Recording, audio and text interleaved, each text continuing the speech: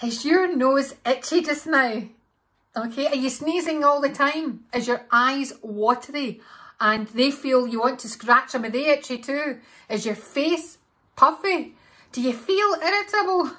Is your natural positive self feeling tired and like that? Then you're like me and you suffer from hay fever. And it can really make us miserable, it can. And this is what today's video is all about. So my name is Joanie. Welcome to my channel, Joanie Loves. Please, before we go, and hit that subscribe button and that bell. What is hay fever? Hay fever is a common allergic reaction. What is the culprit? Pollen, grass or tree pollen. Pollen is like a fine powder that's emitted when the plant and trees are in their reproductive cycle, and it goes into the air. And unfortunately, for 1 in 5 of us, when that pollen hits our nostrils or our eyes, the body starts to fight back, treating it like a virus almost. We're in the year of the viruses, aren't we? After all, but it treats it like that, and it produces histamine, and it's producing this histamine that causes all these things to us that aggravate us. You know, the sneezing and the scratching of the skin. Oh, it's like the body does this to fight this virus. This immune thing comes out in the form of histamine, and it really agitates as it does. And they find that people who have got hay fever can also be prone to eczema, they can, or psoriasis. In that sort of field, when you have got allergic reactions, you can be prone to that. How does it affect your skin, and how do you allergy proof your skin? So the first thing to know is that when the body does this, your skin can really feel dry and dehydrated. So I would definitely say, you know, I'm always saying it, drink more water. That is going to help your skin to feel less itchy, but really make sure you really hydrate it with a good moisturizer. You know, thinking about your hyaluronic acids, this is the time to make sure you're using those in serums and in moisturizers to hydrate your skin. You really want to keep this skin barrier, you know, I keep talking about your protective shield, but your skin barrier, you do not want that to be leaky or anything like that and letting water come out. You know, that transepidermal water loss.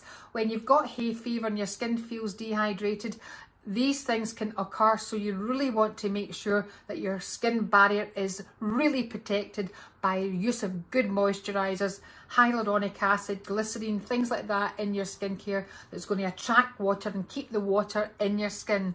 So keep that repair that skin barrier and keep it strong. This is when eye cream really does come into its own, and I do like to use an eye cream. I know some people say you don't need eye cream. I don't agree with that.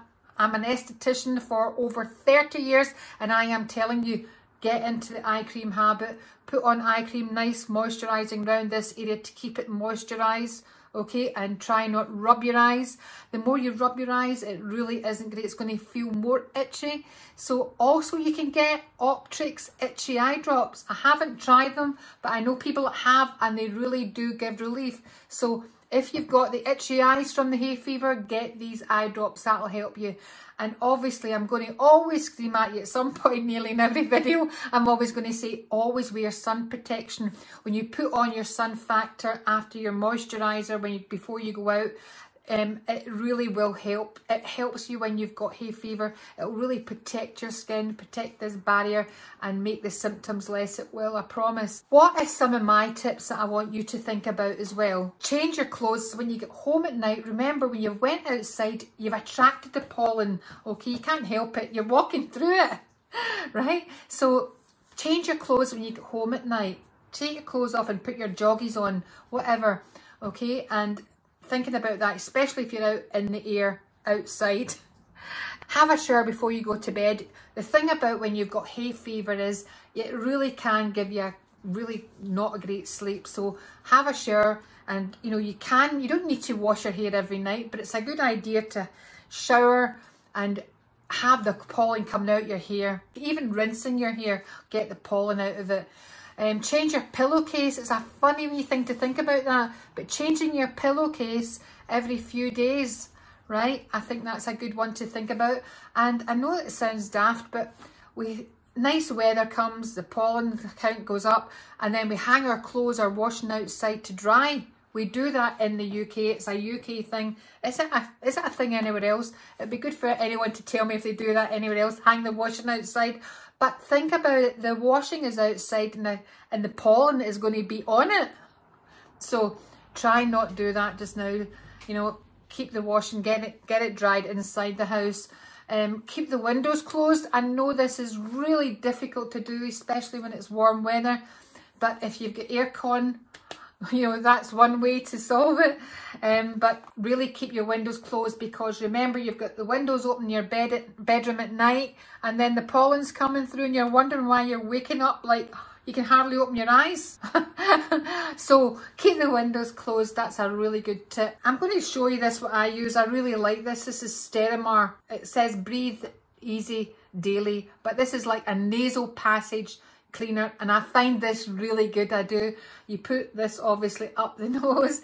You just spray 1 second up the nose, and then very gently blow your nose. And I'm going to say just now, when you're blowing your nose, don't be blowing your nose very hard, because you can give yourself little broken veins around this area here.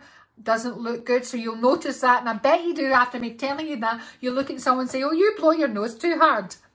So don't blow your nose too hard. You don't want to give yourself any broken capillaries around this area. And I should remember to say to you about tissues. Try to use tissues that are made for sensitive skin. Soft tissues. Think soft. Okay? Don't use like toilet paper or stuff like that on your nose. No, no, no, no, no, no. So using this is really good. I would recommend this. I use it daily, at night and morning. It's really good. And once I've used this, the thing that helps me with my hay fever is Beckinase. Okay? 2 puffs up each nostril, morning and night. Now, this really works. It's a corticosteroid. So it is a steroid that you spray up your nose, but it really prevents inflammation, and it keeps these passages. It helps keep them clear. So I find this really good. The only thing I would say about this, you know, you need to think, bring your Girl Guide out or your Boys Brigade thing out. Use it and be prepared, and use it before your hay fever starts, because it takes about a few days for this to kick in and help your symptoms. Be prepared and use it. Start it maybe a week before you think your allergy is going to start kicking off. But I really do recommend this. Another thing I do, I'm going to tell you I do it. You know, I've told you about Vaseline. I like Vaseline for different things, but I do use Vaseline. Put it on a cotton bud, okay, and I put it round the nasal passages here. Yeah, I do. And you know, it's really good doing that, because it traps the pollen. Doing that before you go out. Good old Vaseline, but that's really good because it traps the pollen. That really does work. I think you can definitely get, I've seen them advertised, I haven't used them, but you can get hay fever balms that are the same thing basically, and you put them round here and it just traps the pollen to stop the pollen from entering your body. What else? I've got this I want to talk about is this honey. Okay, this is organic honey, but I have heard, and I've not used it, but I do take my organic honey, I do, but locally sourced honey, there is a true belief that when you get locally sourced, made locally to your area, and you take a spoonful of that every day, and I have checked this up with someone that makes it locally to me, that they've said, oh yes, it does work, but that's a good thing. A spoonful of honey every morning. And that's meant to really help your symptoms and keep them at bay. Okay, what else can I say? One thing I've got to say to you, I haven't got my phone handy, but I'm going to say download this pollen app. This is my last tip for you. I want you to get used to this. This is really, really clever. But there is a pollen app on your phone. I'll put a screenshot up on this so that you can see it. The pollen app is great because it's got a little diary bit on it, first of all, and you can record every day when you start to feel your symptoms, how you're feeling. Record them and say, oh, it's feeling rubbish today, whatever. And then also in this pollen app, it gives you a forecast. So it will tell you, is today going to be, before you even go outside, is today going to be a medium pollen count? Is it going to be high, or is it going to be low? So this is really good information, I think, and it gives you a forecast for the next few days. So download the pollen app. I would definitely do that. I love it. And when you've used it for a full season, what's pretty cool about this app is that then it will tell you really what you are susceptible to. Is it grass pollen or is it tree pollen? For me, it's tree pollen, okay? I just wish the pollen app would actually, you know, send me a wee alarm saying, hey you, get your beconies, get your stuff doing it, because it's going to happen soon.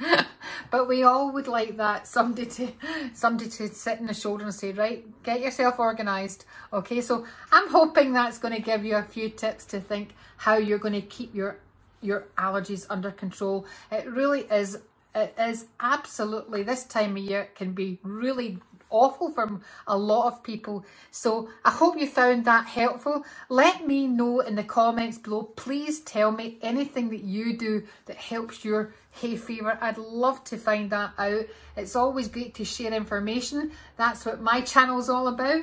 Hoping that you're getting some tips to keep you nice and healthy, and hoping that some of you out there can also do that with the comments. Let me know. That would be good. And have a great week. Look after yourselves. I hope it's nice where you are. We are now getting out of lockdown in Glasgow. Oh, we're so excited here. Yes, we are.